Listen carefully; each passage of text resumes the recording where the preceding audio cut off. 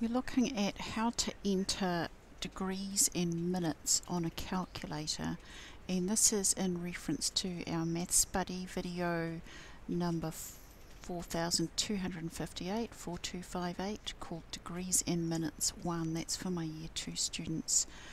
Okay, so the instructions there for calculator don't work on the Windows calculator, so that's what we're looking at here. If you're using the Windows calculator in your computer, you want to do it a different way.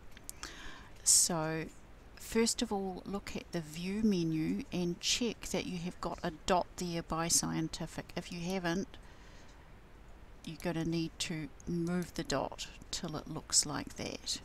Okay, that's the standard. It hasn't got as many buttons.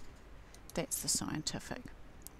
Okay, then forget about everything else you're doing with your degrees and minutes first. You need to get them sorted. So even though 32.17 doesn't normally mean 32 degrees and 17 minutes, we have to start by entering that 32.17. Then we tell the calculator what we really meant, and we haven't got a degrees button at the moment, we've got DMS, but after we go INV or inverse, then we have a degrees button. Okay, click that, and now it knows what we're talking about is degrees.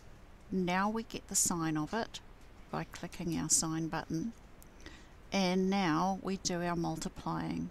So we've got this little asterisk for a times symbol here, and 28 equals, and now we have, with a lot more decimal figures, the same answer that you will see in the worked example on Maths Buddy. So if it had been COS or anything else, we would have just clicked the COS button instead of the sign button. But first, something that looks like a decimal isn't really, then you tell the computer with inverse and degrees that you really mean degrees and minutes.